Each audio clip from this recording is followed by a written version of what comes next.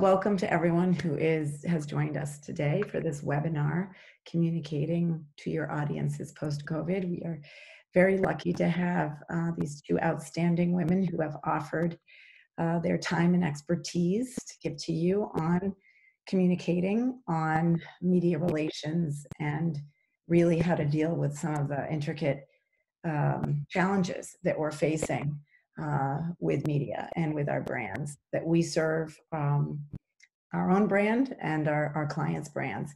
So I'll start by, again, my name is Rachel Najarian. I'm the Executive Director of AWA, and Elizabeth Yekhtikian, who I'll introduce first, is a new member to AWA and has, along with Kristin Faulder, had 15 to 20 years of agency and reporting experience, both together and separately.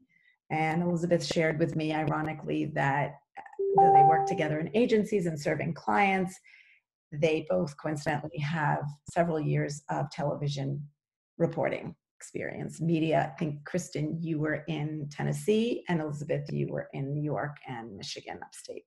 So they share, have a lot in common, have worked together and separately through the years with clients across all areas, venture capital, fintech, healthcare, and have now started their own agencies, their own businesses serving clients, and both work separately and together on that. So it's wonderful that you get to do that. I think that's awesome when people stay in touch like that and able to, it's a win-win for you.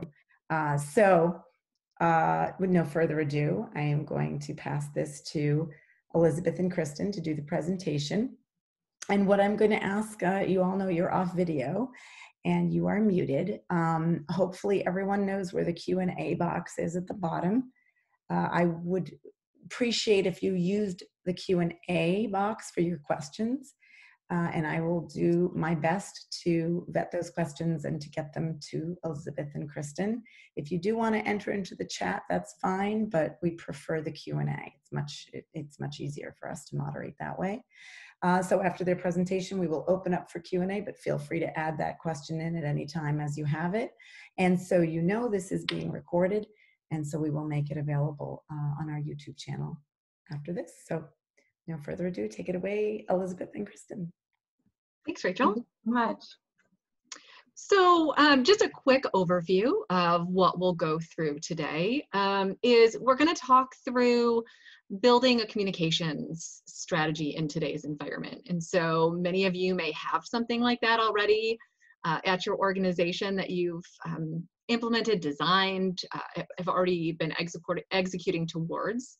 But we'll walk through kind of how to dust it off and update it based on the current moment, or how to do it if you haven't done that yet. And then we're also going to talk through how to communicate effectively to your audiences.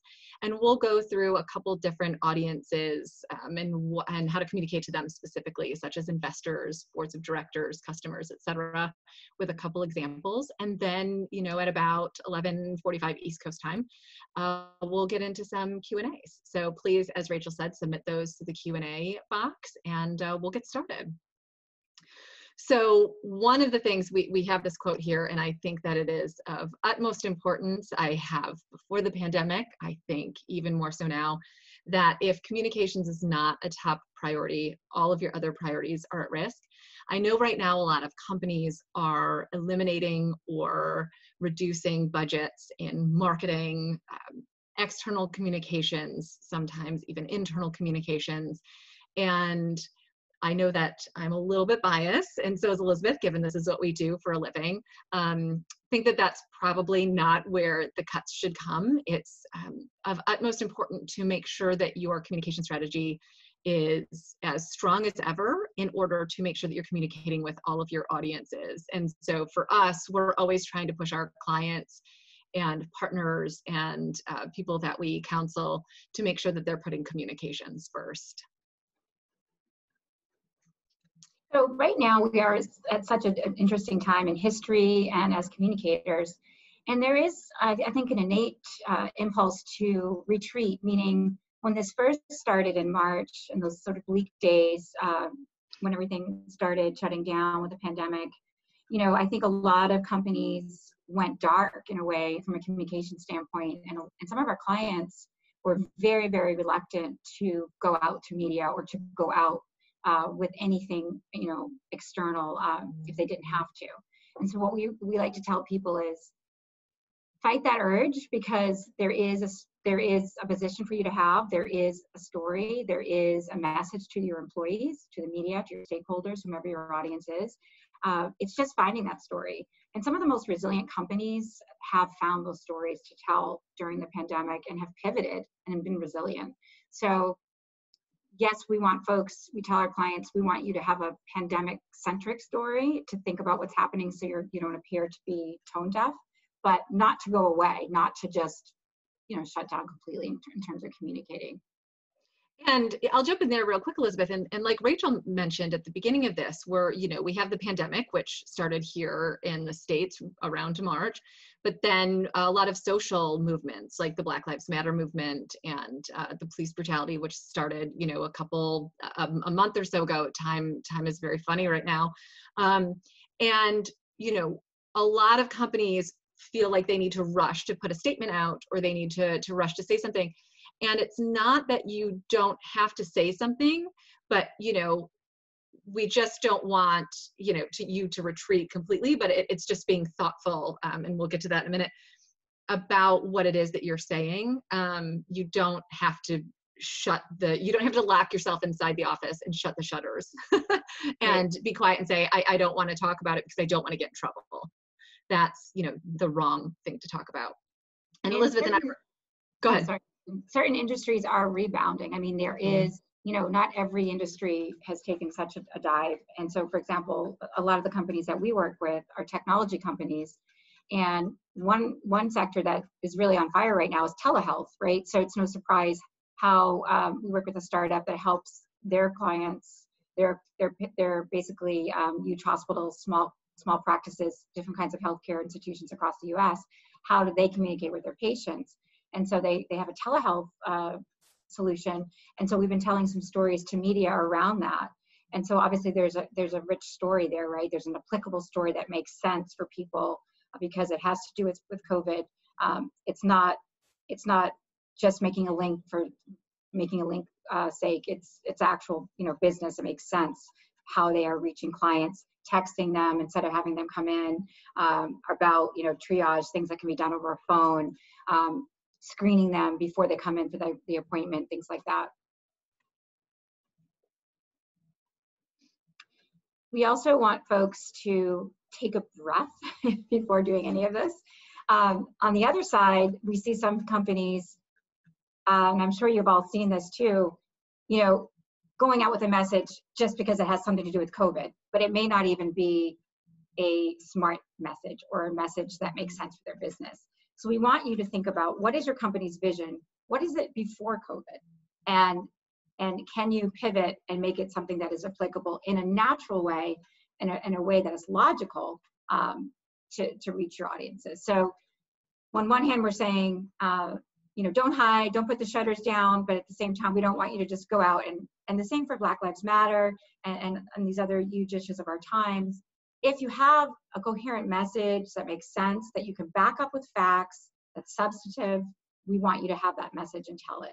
We don't want you to just throw sort of wallpaper on your homepage of your website saying that you support Black Lives Matter or you support your customers through COVID if you don't have actual examples to back it up.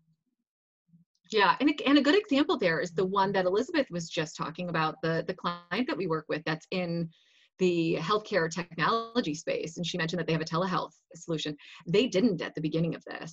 They worked quickly. So to talk about this slowdown, they worked overnight through the days to develop something. But their mission is delivering and enabling access to healthcare for patients. And so they have a messaging platform which allows doctors at health systems, at small practices, communicate to their patients easily and seamlessly in a way that their patients want. So mostly via text, but other channels as well. And when the COVID pandemic hit, they thought, how can we continue to build on our mission of access And they realized that they could build a telehealth solution that was easier to use for the doctors and patients than those that existed already, and could just be plopped on top of their platform for existing customers or new customers. And so they went into it and they deployed and executed quickly, but they took that second at the beginning to say, what is our vision? What is our mission? And how can we continue to build our solution and then communicate that solution externally? And so it was really important. They slowed and then went super fast, which I think is important. So that communications plan that we talked about at the beginning, which is so important. And again, a lot of organizations should already have one. And so in this case, they shouldn't, you shouldn't have a communications plan that your marketing team or your PR agency deliver or develops and then it sits on a shelf. This is something that should be constantly evaluated and dusted off and added to and evolved. And so now is no different. We're in an interesting time. A lot of people keep using the word unprecedented. And so it requires a little bit more of an update, but just the same as we should be doing. And so over on the right are some of the items that should be included in that plan. So you have obviously your messaging, but you have that pandemic messaging. And so that should be added there. You don't have to create a new messaging platform, but like Elizabeth said before, this is different. And so when she was talking about not retreating, you have this opportunity to speak to your audiences from a new lens now, this pandemic lens. And so one example is if you're in IT security, for example, and we are now seeing also, we're all working remotely, which is increasing risks for security across the board. And so if you're an IT security company, you might go, I don't have anything to say about COVID and the pandemic. That's false, right? You do have something to say. You have a lot to say about how to ensure security and everything for your employees, to your companies, and what your employees should know. So that's best practices and tips and insights. And so you really want to take a step back, like Elizabeth just said, slow down and say, what are our messages in the current moment? What value do we add and offer to our audiences? And then write that down and make sure that everybody is aligned for that. And then from there, what's your content calendar? How are you getting that out? Through which channels are you using? Your media strategy. And we'll show you an example of how a client of ours is using the media to communicate with their customers. Traditional marketing efforts, those newsletters and ways of communicating with your clients and customers and prospects already. Customer engagement strategy. Obviously, you want to make sure that you are communicating to them more than ever. And especially as in that example that I just gave, if you're an IT security company, you want to make sure that you're offering insights and best practices and tips proactively to those customers. And so they feel that they're in a partnership with you and they're not starting to look for other vendors. And then crisis planning. No matter what, if we're in a pandemic or not, you should have a crisis plan. And we'll talk a little bit about that, what that can look like. But especially now, you never know what's going to happen. Have something, know how to execute. And you'll know when you don't have one. So we always tell people, and we'll get into that, you should always have a crisis plan, no matter how small or large your organization is, no matter if it's during COVID, if it's not during a pandemic, you should always have a plan, how you would deal with a crisis, whether it's an employee, whether it's a security breach, things like that. Exactly. And we'll talk a little bit about the formula for dealing with that publicly, and then can answer questions, obviously, later. Along the same lines of what we've been talking about, scaling back, not eliminating. We pulled a couple examples that have just, it's interesting. I know my mom keeps talking about how fascinating it is to see how companies and people evolve and innovate and create during times like this.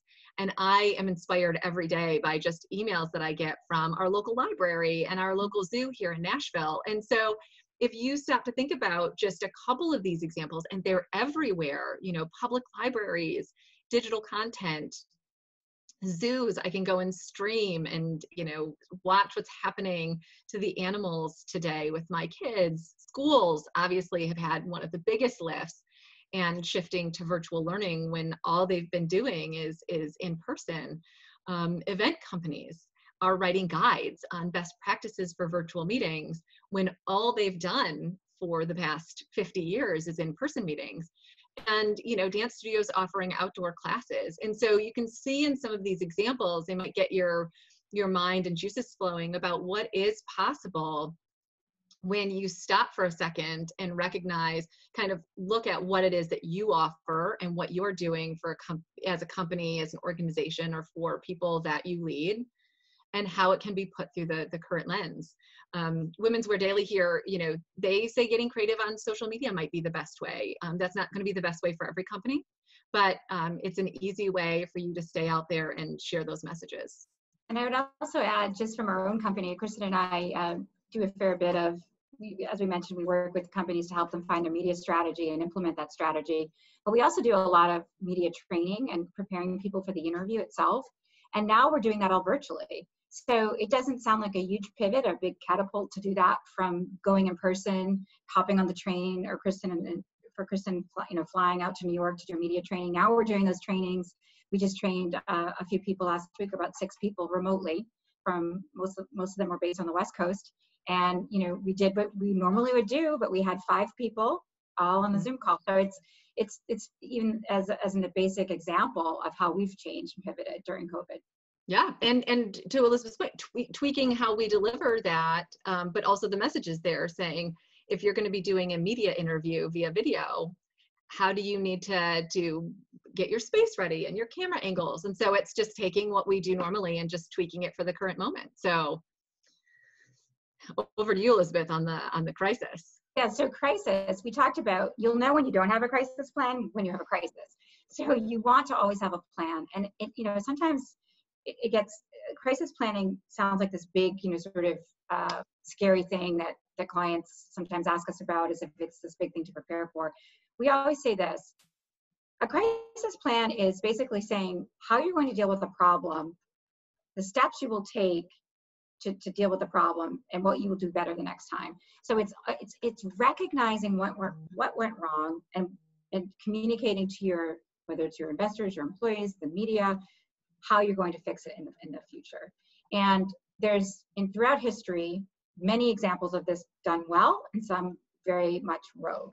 So, you know, fleeing the scene of an accident without communicating to authorities, not a good way to deal with a crisis.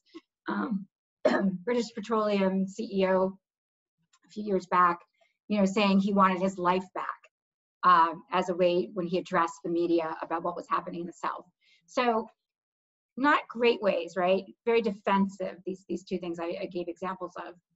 But what we tell clients is always have a plan, be straightforward. If you've done something wrong, apologize. Again, very basic things, but it's not something that we see a lot of. Crisis is not done well usually. So we never ever want to see our clients say no comment. No comment to employees, no comment to media. That does not work. It's very defensive. So communicating often, communicating with the same message, making sure the other folks in the organization also have that messaging. So, you know, starting at the top, getting messaging locked and loaded, and communicating to everyone else in the organization what that message is. Consistency is your friend during a crisis, as it would be in any other crisis in your life. If you think about you know, personal matters or things like that, you know, having everybody on the same page is really helpful, and it's no different in a professional setting. Yeah, and you know, in terms of kind of what should be in that plan, what it should look like, you know, Elizabeth just mentioned, you know, you want, it's kind of like, you know, when there's a snow day at your kid's school and they have the phone chain, right? And everybody gets the call, or however it is that works. The crisis plan needs to be the same thing. You know, if we have a crisis, you know, an internal employee crisis, who's going to speak to that? Is that the CEO? If we have an external crisis, is that the CEO, or do you have something, you know, where you have the CMO or the COO or the CTO or the CFO, and you identify each of the executives that's going to speak to what kind of crisis that you come into contact with, and you know, and then you have to make sure you have down your audiences. And I think this is one of the areas as a communications professional that a lot of people overlook. You know, it's easy to overlook some of your audiences. You may say, I need to communicate with shareholders and customers, but then you forget employees, right? Or you forget employees' families, right? Like there's all these. And so really taking time to sit down and say, who are all of our audiences if we have a crisis, and who's going to communicate to them, and what is the time frame? And you just kind of, those are some of the components that you need to start with. Who's going to be the speaker on which topics, what crises are you likely to face or could come in contact with, and who are those audiences, not just the key, who are all of the audiences that you need to communicate to. Those should all be key in that. And it takes time. It's not something that you just, that day when the crisis hits, you just say, okay, John will be our spokesperson, Helen will handle employees, and let's go. Like, it doesn't work that seamlessly. So you want to have your messages, and you want to have your spokespeople, and you want to have your tailored audiences sorted out before the crisis hits. So it's being proactive, not reactive, not defensive, not scrambling last minute. And Elizabeth, like you said, the training. So, we often train people ahead of, we would like people to be prepared to speak to the media before a crisis, if possible, right? So we do a lot of, when we do media training, that's one of the things that we're doing, is trying to get people ready to have these conversations. And so here is a slide that's quite helpful, and it just basically is a checklist of things that you need to communicate during a pandemic. And you can take a look here on the screen, but I mean, we talked a little bit about this, push pause. Like, we don't want you running out with a message that just is sort of after the fact, that you just think you need a message and here it is. We want it to make sense. We want it to represent what you do, and also represent the audiences that you're trying to reach. So thinking about what the message is, thinking about your company's vision pre-pandemic, and tailoring it to these times. We want you to know your audience is so important. I mean, not just during a pandemic, but of course, all of you have you come from different fields and different lines of experience, but your audiences, I'm pretty sure you know who your audiences are. It's crucial to understand those audiences now and how they may have changed, and what do they need from you that's different, because it's changed all of our lives. It's changed how we work, how our children go to school, how we care for our elders in our life. So thinking about your audiences in that way as well. Things have changed for them, right? Your customers day to day has changed as yours have. And one thing, sorry, Elizabeth, I just want to add to that. One thing that in Elizabeth and mine's work, which is really interesting, is a lot of times people will say, my audience is healthcare, right? We were on a call with a prospect a couple weeks ago, and that's what he said, my audience is in healthcare. Healthcare is huge, right? Like, healthcare is systems, and healthcare is small providers, and healthcare is oncology and endocrinology. Like, healthcare is a vast industry within itself. And so there are there are audiences within healthcare. And so it's always surprising to me how many companies have not really drilled down into very specific audience segments. And so we can often take for granted that people do, but doing this work right now is really important to actually sit down and say, okay, are they, IT professionals in a certain sector, and what does that look like? And so, sorry, Elizabeth, I just, it's funny how important and critical that piece is, and how sometimes organizations just get into the rhythm and sometimes forget to stop and really home in on who those audiences are, what they look like, and things they do, and where they spend their time. Definitely. And I think that goes to the next point about, what are your new business goals? What has changed for you and your customers, right? Everything is changing, everything is pivoting during these times. So making sure you think about that as you go. And none of this we've never done this before. So I always say to clients, this is the first time around for us, and for you as the client, and for your client's clients. So being able to pivot, but also try something, and if it doesn't work, readjust. Being agile right now is super important.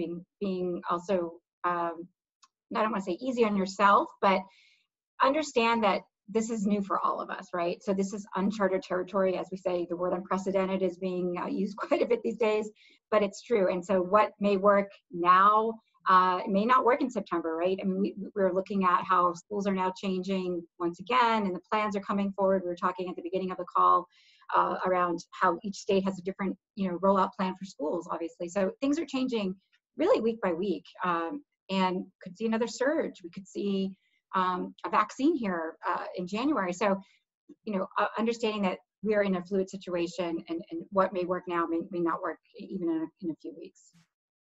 And that's a good point, Elizabeth. And one that I just had is, if you deal with regional customers, right? If you're selling into customers in Michigan versus customers in California versus customers in Florida,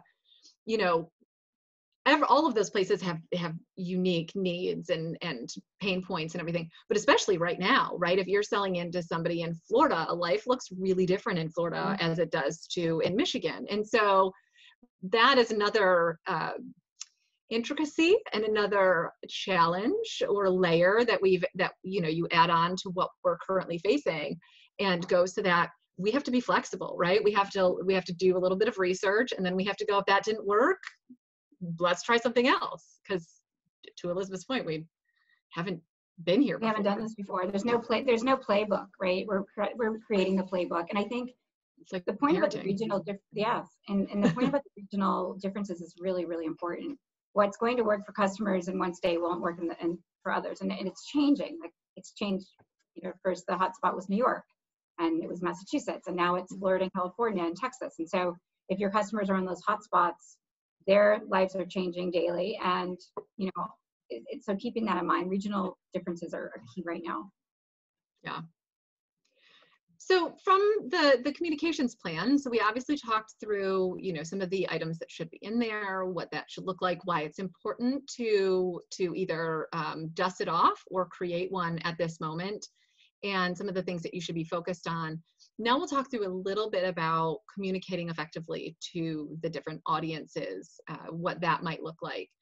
And so one of the things that's really important in any communication to any audience that you're speaking to is, we have a few bullet points here. There's more, of course, but here are some top ones, is that, what is your game plan? Elizabeth and I talk about this all the time when we train people to speak with the media, and we'll get into media as an audience a little bit in a little bit, but what are you going to say? What are your key messages? Let's have 3 to 5 points that you want to get across in any conversation, in any message that you're delivering, whether it's to customers or employees or investors.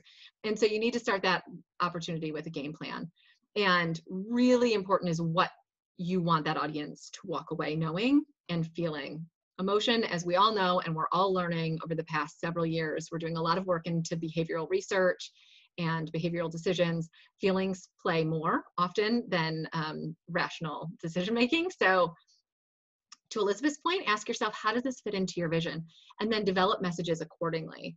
And so again, going back to the example that we said, if your mission is to enhance accessibility to healthcare, what are you saying about that nowadays through the pandemic lens? And what solutions are you creating? And how are you helping your customers deliver that and prospects? Be clear and concise in those messages. Don't waver. And what you don't want to do is be inconsistent and have people catch you in that. That's a trap, and that's a big one. And then be clear on the call to action. What do you want each audience to do? Each audience is going to be different for you, and you're going to want them to do different things. Be clear on that so that the conversation or discussion doesn't end and they walk away going, what is it? What was the point of that conversation? What do I need to do? So be clear on that. I think the fourth point on that slide is so important when we talk about, be consistent with your messaging. Sometimes we talk to people in a company, and the CEO says something very different than the CMO or the CTO, and making sure that your C-level suite or whomever your spokespeople are have the same message is so important, but it's very rare that it happens. In a training we did last week, we were so happy and surprised that the folks we trained 5 folks from different backgrounds, same company, and they all said the same thing about what their company's values were. And that is so very rare. And, it sounds like it would be obvious, like, yeah, this is how we describe our company. This is who we represent. These are our values. But it's very rare that all those people say this very similar things. So making sure that whomever the spokesperson is, if there's several, like, make sure they have consistent messaging. I think, Elizabeth, you know, I don't think that that can be overstated. When Elizabeth says we media train, you know, this is something that Elizabeth has been doing for 15 years and rarely has heard spokespeople from the same company say the same message. And, you know, we're about to put a blog post together on that topic, because when we did training last week, that was so, we noticed it because it is so rare. And so I don't want to, you know, Elizabeth brought it up. I think that it's important for every company to recognize. And when we talk about audiences, you know, when we're training people for media, that's a specific, you know, audience of the media. But, you know, you think about it for employees, you know, as a CEO, are your messages the same as, you know, the HR, like the head of HR, and versus the managers that you have managing the teams? And I think that that's really important, because if it's not, if you say, like, if we, you know, rolled out a vision or rolled out, you know, a new vision for our company, would the way I present it be the same way as the way that my managers would present it? And if the answer is no, you have a key answer to figure out how to get that so that the answer is yes. I mean, we were shocked, and Right. We've been doing this for a long time. It sounds like something you would just assume, like, yeah, of course, they're all spokespeople, and all going to say the same thing about the company. The company is not that big. So yeah, it's a no-brainer, and it really isn't. I mean, like you said, I've been doing this for a long time. We've been doing these trainings for years and years, and it doesn't happen. Yeah, I think, yeah, like you said, it's a no-brainer, and people just brush over it. So I wanted to make sure we didn't. So these different audiences, we break them down, and we understand that you all have very different backgrounds. Some of these audiences may not be applicable, but we took a stab at, you know, sort of basic audiences out there. And, you know, with investors, you want to, I would say, over communicate, especially now. Communicating more than less is very, very important. As with any audience, listening, actively listening, not talking to someone is so very important. I think investors particularly do appreciate this particular skill set. Of course, when you're speaking to investors, you want to tell the truth. We want you to tell the truth to any audience, but being factual, backing things up with evidence, figures, things like that is particularly important to these folks, concrete examples. Sometimes we work with some startups that may not want to say all that's happening with what they're seeing with their customers, or they might want to sort of put a shiny bow on some things that may not be great. We don't want you to hide the bad news. We want you to be straightforward and, you know, sounds very obvious, but tell the truth, right? And, you know, relying solely on email is something that I think for any audience, but especially investors, pick up the phone. I think that this crew particularly appreciates a phone call. And so much of our communication for any industry, for any audience, is via email. And we were saying at the top of the call, it's really, now it's over Zoom. It's over Zoom video, more and more with pandemic changing how we communicate. But picking up a phone call, picking up the phone and communicating is kind of an old school, you know, way of communicating. But I think this group particularly does appreciate that. Well, and Elizabeth, you know, the group that we trained last week were venture capitalists. They were VC partners. And so just having the conversation with them about what life is like and how things have changed, you know, they really are very involved. They're having check-ins with their founders and their portfolio companies. They're, you know, having conversations with them about whether they should take the PPP, excuse me, and you know, how they're navigating their way through the current time.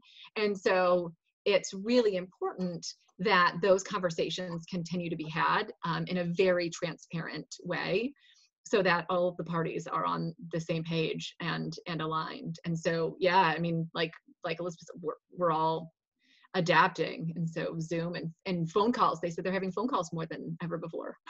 Right. It's like the old-fashioned ways are coming back. It's so funny to think of the phone as old-fashioned. I know.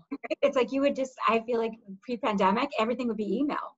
Yep. And maybe you do a phone, of course you do phone, you know, conference calls and things, but I feel like now for every audience, it's very much get on the Zoom, which is great, very transparent. And I think you want to be very transparent with investors. Yep. Yeah. And board of directors, you want to speak to them? Yeah, of course. And I think it's a very similar group. I do think that, communicating if you're communicating to a board of directors, what I've noticed is that having someone from the outside that can bring a different opinion that does not belong to the organization is very, very helpful.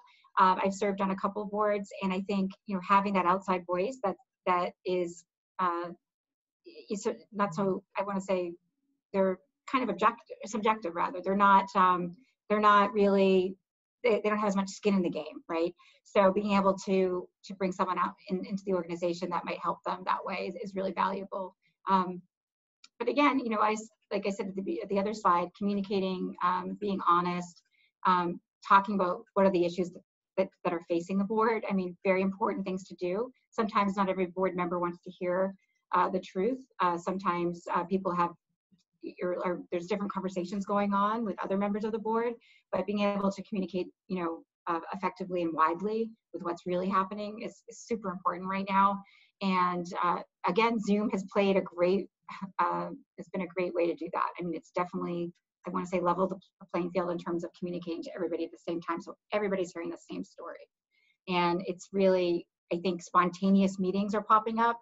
The only thing I would say about that is making sure that all board members are able to attend those sort of pop-up Zoom calls, because we're seeing folks say, well, I didn't know we were having this meeting.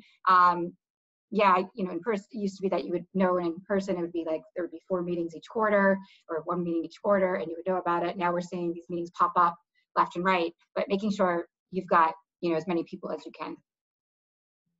Yeah, and like Elizabeth said at the beginning, and this can't be overstated, is that, communication is not a one-way street, right? It's absolutely a two-way street. And so listening is as important, sometimes more important than doing the talking. So when we're talking about employees as an audience, this is a really important one. Obviously, you want to retain employees. You want to attract the right employees. Talent is really hard to find and important and critical to businesses. But also in today's world, and we know this with the social movements like Black Lives Matter, and also, when acquisitions happen, employees are the first ones who can break the news. And they have Twitter, they have Facebook, they have Instagram, they have all sorts of ways now to communicate about your company that you don't have control over. And so they're a really critical audience. If they were always really critical, and nowadays, because they have all of these tools at their disposal, it's really important that we're communicating to our employees clearly and accurately.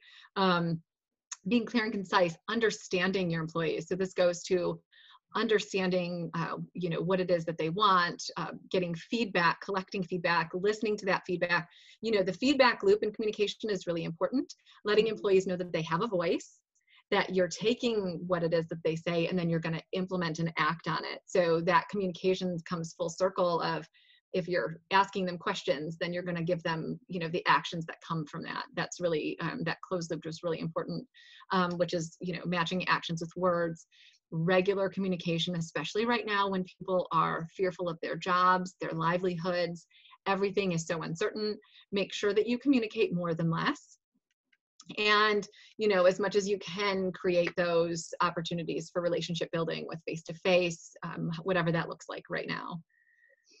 And then the other audience is customers. And we had talked about this a little bit before, that we would present an example here. But with customers, what's really important is that empathy and authenticity. There was a study that just came out looking at Gen Z and millennials, buyers, and what helps create loyalty with them. And overwhelmingly, it's authenticity.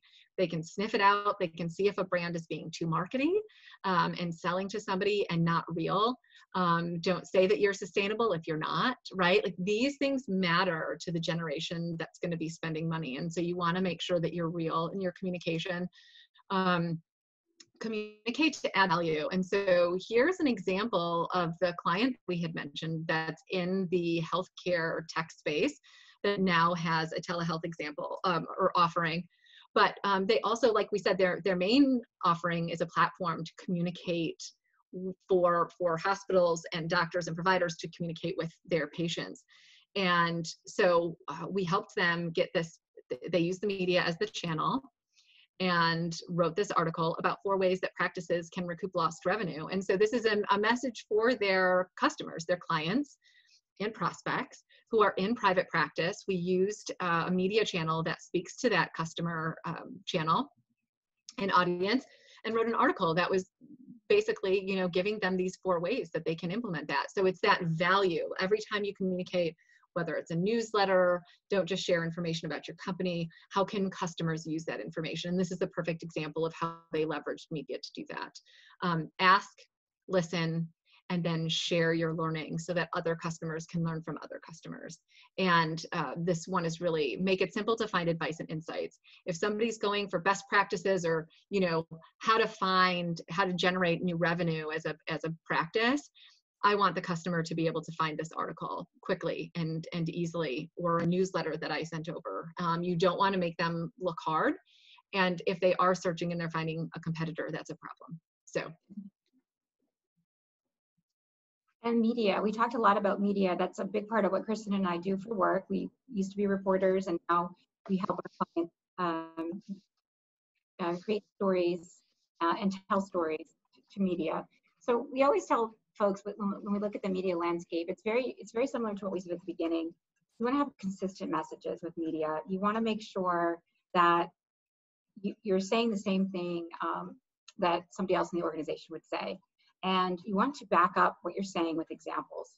Media want to hear, whether it's, you know, during times of a pandemic or not, they want to hear from your customers. So you may have a great offering as a company, but they want to hear from your customers, right? So they always want to tell the story around something that appeals to masses, that impacts their audience. So if it's USA Today, maybe your company's helping with something like a telehealth solution or something else. They would love to hear about that solution, but they'd love to talk to the doctor that's using that to reach patients. So it's really making sure the story is told through the lens of a customer and showing how it actually impacts the broader audience in society. As you can imagine, there's a lot of competition right now for those stories to be told. We have a saturated news market that is, a news cycle, I should say, that is just getting more and more frenzied with the things that are happening this summer and also the upcoming election, obviously, in November. And things will change and change again. The media really haven't caught their breath from the 2016 election. And we think that is just going to become more and more frenzied as we continue on. So making sure you have a crisp story, that you can back it up with rich examples, with touch points of how your customers are living better lives or are impacted, is really, really strong. And, you know, we talked about authenticity at the beginning. They will know if you're not authentic. They will know if you're just sort of putting a Band-Aid on something, or you don't really have a message around Black Lives Matter or COVID, and you're just sort of trying to have that message. Reporters get, you know, up to 50 pitches a day from people in public relations like ourselves that are pitching the media. So you want to stand out and you want to set it up in a way that they'll be, you know, enticed to do your story. So helping them do their job is really, really important. And, you know, like we had said with the customers, is demonstrating and offering value in every touch point. The media have an audience. So, you know, a writer at the New York Times has one audience, and the writer at Information Week or eWeek has a different audience. And so it's really important to understand what the audience is looking for from that particular reporter or media outlet, and then delivering that, right? So it's, you know, to Elizabeth's point, they're going to sniff out if you're inauthentic, but at the same time, if you're offering insights or value to their readers, that their readers are going to say, I want to come to read this article, then that offers value to the reporter, and then that begets coverage, right? So it's a really important, it's understanding that audience and understanding their audience so that you can speak to that audience through them. This example that we have here goes back to Elizabeth talking about crisis, and we just thought it was such a good example. And if you want to go look it up and read the article after, I would suggest doing so. Basically, it followed the formula that Elizabeth laid out, is when you get caught in the middle of something, when it's a crisis, you admit it, you do not lie about it, right? We have seen over and over in Washington that you will always get caught if you lie. You own it. We did it. You apologize. We're sorry for doing that. We learned from it. Here's what we learned from it. And most importantly, what are you going to do about it? Right? These are the 4 things, right? Own it, apologize, or own it. It's like out of 3, own it, apologize, and then talk about the plans for moving forward. And you can spend the most time on that ladder where you're talking about the plans for moving forward, because that's where you want people to focus about, but you need to do those things. And that's, we sort of end the presentation with a checklist. And I think the media is, we wrap this up around the media, but any communications during a pandemic, it's sort of a catch-all, right? We want you to try to get your points across in a very concise way. We want you to maintain control, excuse me, of your message. What we mean by that is you may get rattled as a spokesperson.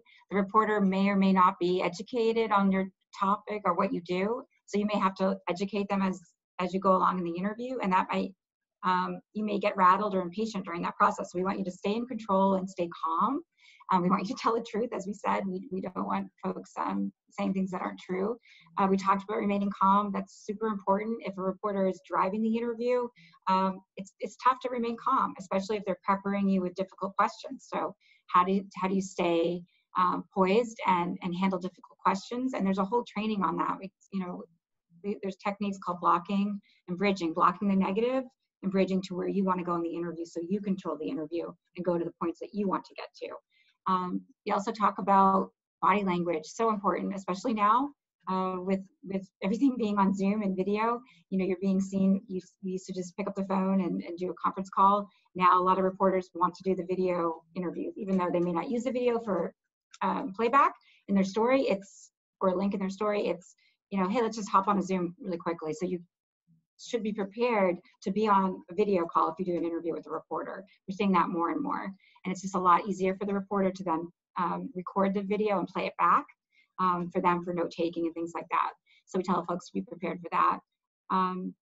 We also want people to be ready to provide customer examples. We talked about that. Who can you put the reporter in touch with? Kristin mentioned, you may have someone who can really add value to what they do, or think a thought leader on your team may be super valuable to the media. Getting them in touch with people, having that ready, those resources ready. Maybe it's an analyst that covers your space. Maybe it's a reporter, a customer, and maybe it's a report that you found particularly helpful about the industry. Being able to share those resources quickly and anticipate the needs of the reporter. And then this other side here is, these are more techniques. There's a whole presentation on this, but it's actively listening to the question that's being asked of you, but providing your answer. That's something that takes practice. We've all had job interviews where we get caught up in the question that's being asked of us, but we don't necessarily give the answer we want to because we're focused on that question. So there's a way that we can, a technique that we can really listen to the question, but give our answer. And so that's super important, especially with media who often want something like a juicy headline, more clicks for a story. So they're going to look for that sensational information or that contrarian view to sell the story, to get more social shares. So always being aware that, they're looking for that juicy trend or headline. And these other things here is obviously avoid arguments during interviews. This happens sometimes. A rogue reporter, or maybe a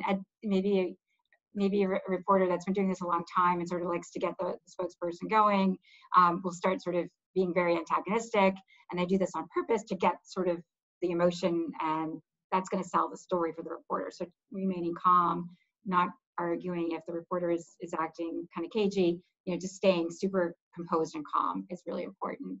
And these other points below, talking in short sentences, there's a reason for that. Reporters love sound bites, but they're also taking notes of what you're saying. So being able to set up your answers in 3 clear ways, like these are the 3 things that matter most to me right now for my industry, or these are the 3 trends we're seeing when it comes to healthcare today. So the reporter's going to write down those 3 things. So it becomes a very practical way to flag to the reporter, hey, this is something important. Get ready to listen. And obviously Zoom helps us now because we can do the video playback, but super important things to remember, because often we're communicating very complex things. I'm sure your industries vary. Some I'm sure are technical and things like that. So being able to really summarize in a succinct way that the average person that's the audience of this publication or online outlet could understand. And again, that takes some practice. And you know, being super clear, you know, that's hard sometimes, especially when we're communicating complex things, or maybe sometimes communicating, you know, not, I don't want to say unpleasant, but you know, sometimes the message might not be great, right? How do you communicate an unpleasant message around layoffs, for example, or you know, a crime that's occurred at the workplace or something like that? So making sure you're, you know, being super clear in your communication is really important. So you don't want to look like you're hiding something if the message isn't so great. And then just the last 2 points, you know, if you're not clear, maybe correcting yourself as you go. I think a lot of times people feel when they're being interviewed, they feel very obliged to answer the question.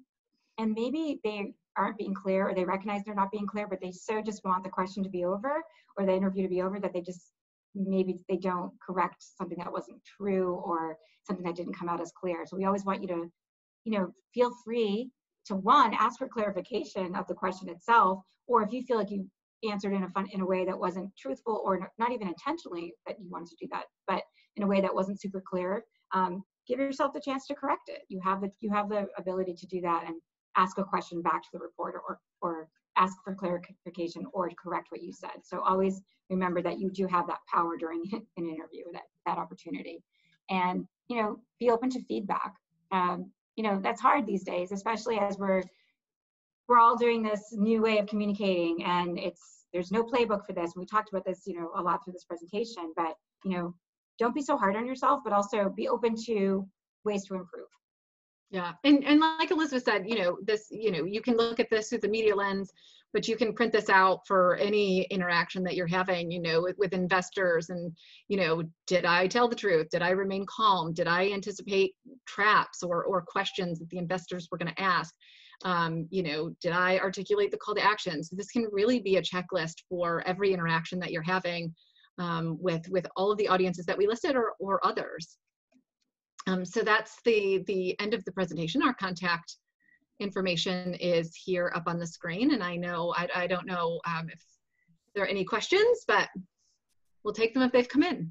That's okay. It's all great. Thank you so much, Elizabeth and Kristin, for all this valuable, very valuable advice. I think it's probably a little bit overwhelming where you're sitting versus where the client is sitting, two very different places, right? Which is why you're needed, because it feels overwhelming, and the need to be reactionary or feeling that you have to just say something without that strategy in place. I mean, some places don't have the communication strategy before this happened, or didn't have a hold on it, which just makes it that much harder.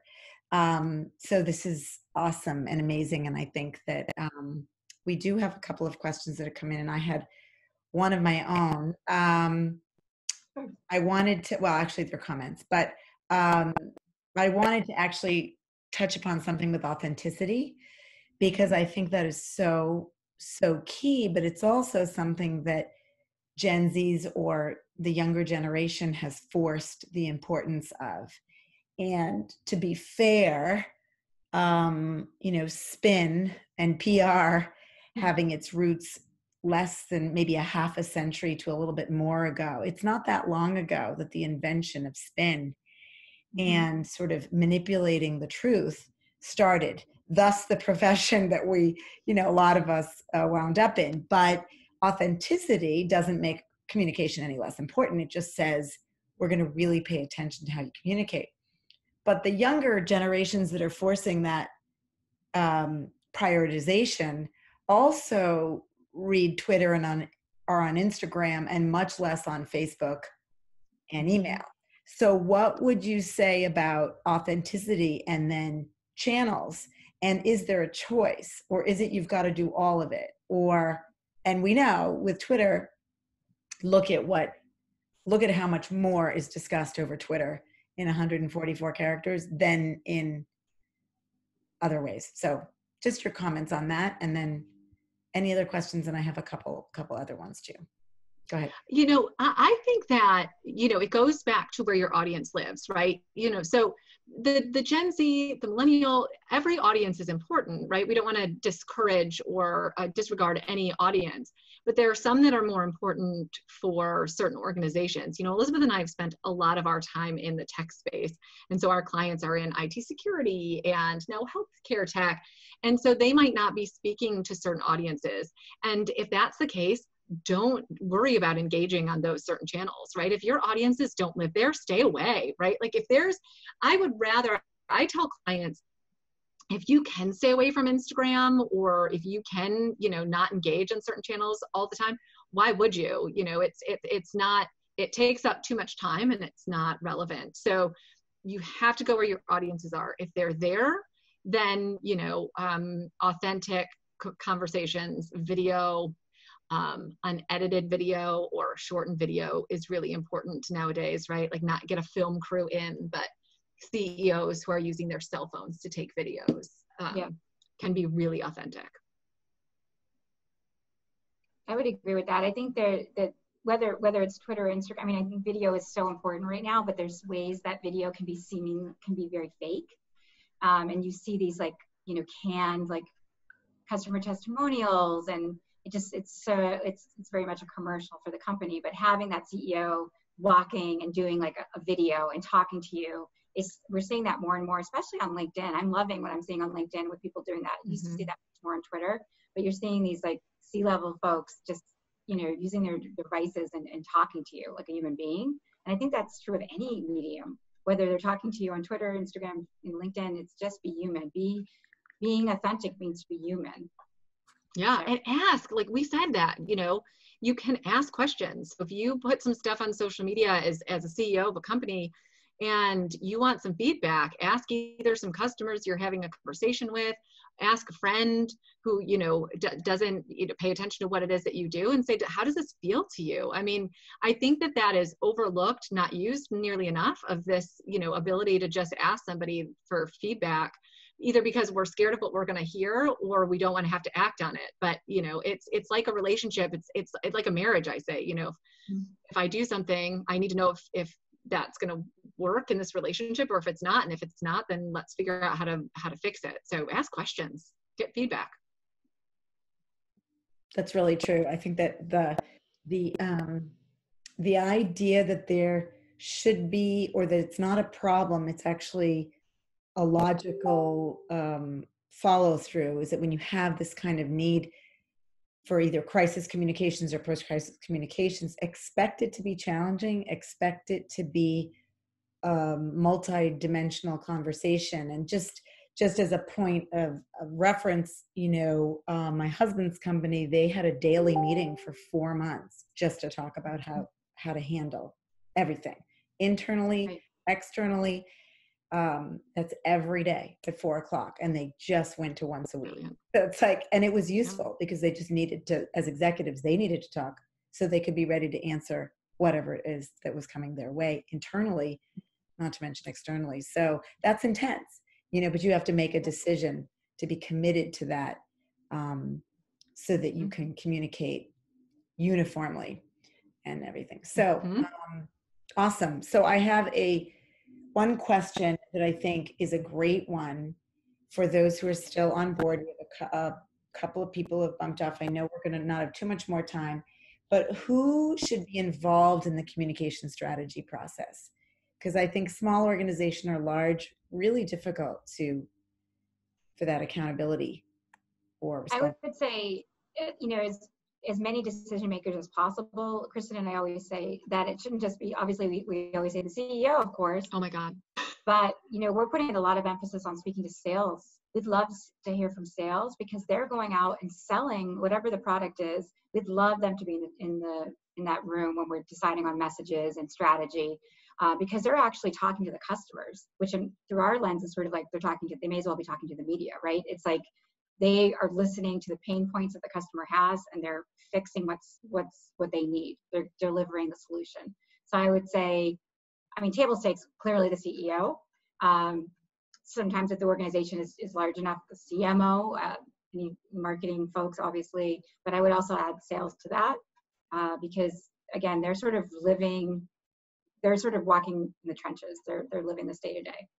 Yeah, I mean, Elizabeth and I go into companies, and I will tell you over the past 15 years of being an agency that comes in and works with companies, probably 98% of them do it incorrectly. And there's a very small percentage of people who do it correctly where everybody is in the room.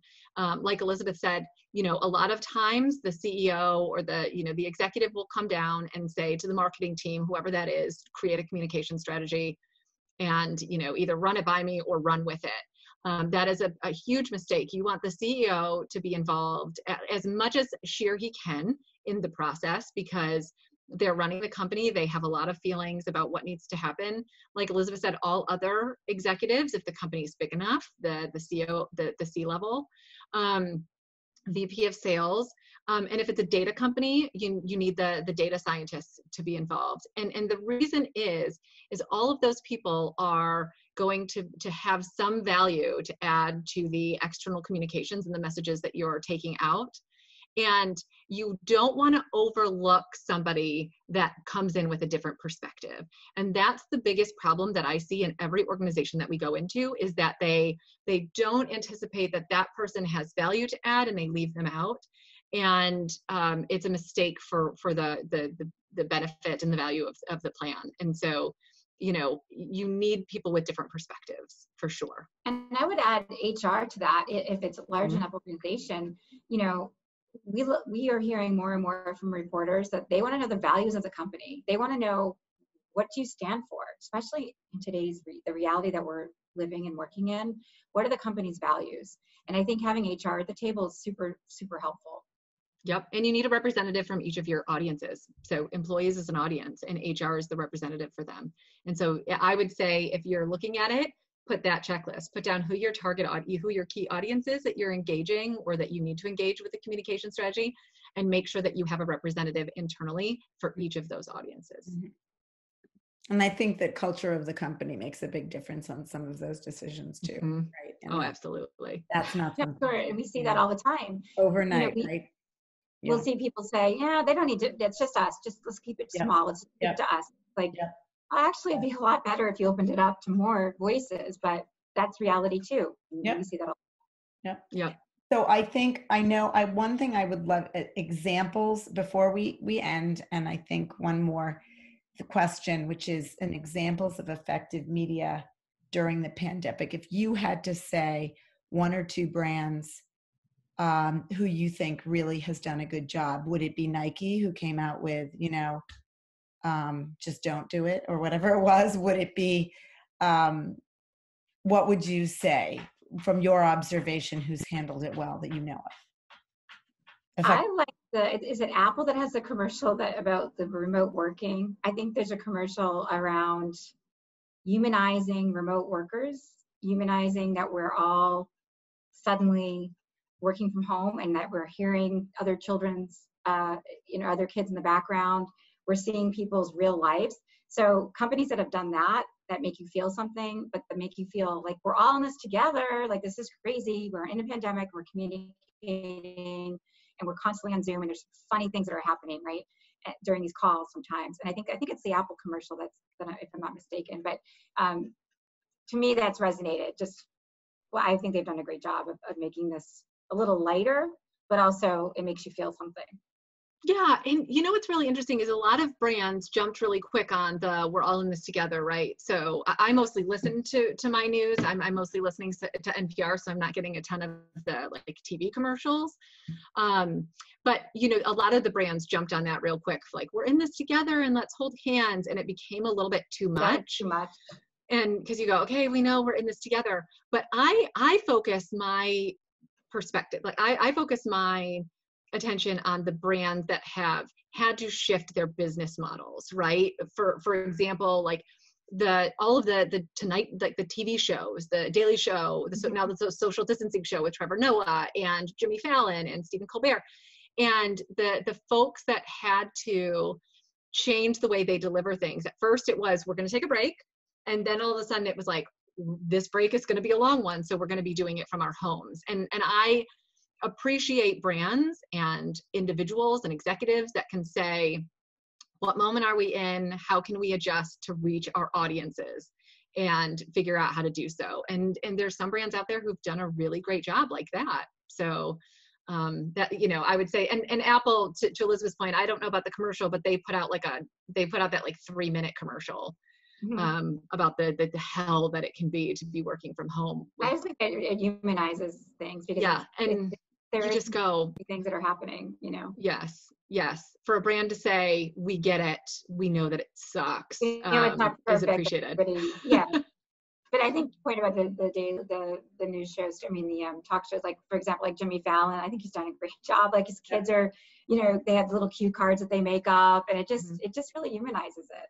Yeah. And imagine they're following after this. You know, they're, like Elizabeth said, they're humanizing it. So now all of a sudden you're seeing Stephen Colbert in this little guest room. Yeah. And realizing that they're so much more like us than we thought that they were. And so it goes a really long way to their personal brand as well. So it's true, especially with the talk show or comedians or people. Yeah. It's all about them. So wonderful. Thank you both so much for this. Appreciate it. It's fantastic. I think that if it's okay to share the presentation too, we can share it if you're open to it. If not, either way, your information is here, and we have the video, so it's fine.